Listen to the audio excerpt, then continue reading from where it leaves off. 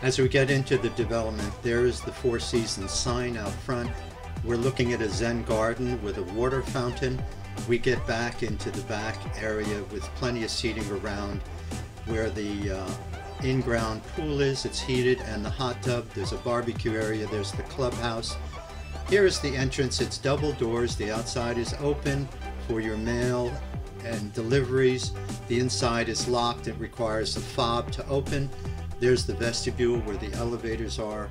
We get down to the first door on the left in the hallway, number 453.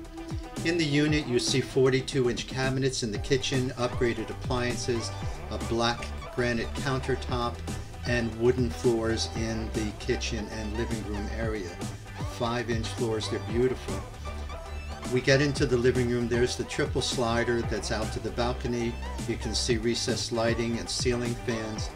The first door to the right is the master bedroom. It has ample size for a king or queen size bed and furniture. It also has recessed lighting and fan.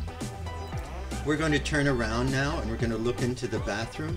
We're going to go through the closet area and get into the master bath, which has a double sink and a glass door shower and some handicap accessible handles inside there. We can back out of this and we're going to look into the master bedroom walk-in closet. As we back out, you'll see on the right hand side the walk-in has ample storage space. We can look across to, there's a double closet right across from that. We're going now straight across the living room into what is the second bedroom, which has its own bathroom on that side, the main bath. We see recessed lighting and upgrades in the unit. This is a tankless hot water heater that was just installed, part of the hot water and heating system. There's central air in the unit also. As we get down, we're going to back out and look into the hall that goes down to the bathroom. The main bath.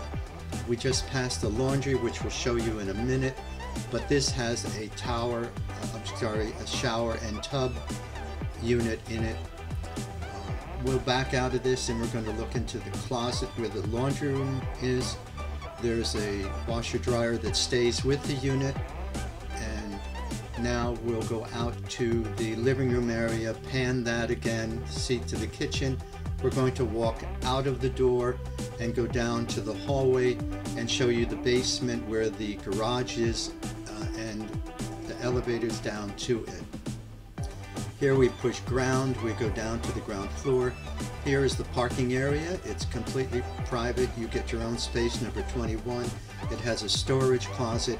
You can access it with a garage door opener. As we get into the vestibule, we're going to go back up into the elevator and we're going to go to the first floor where we are. Into the vestibule, we're going to see the double elevator area again and go outside. This is the front door of the unit, of the building, and there's the unit right there.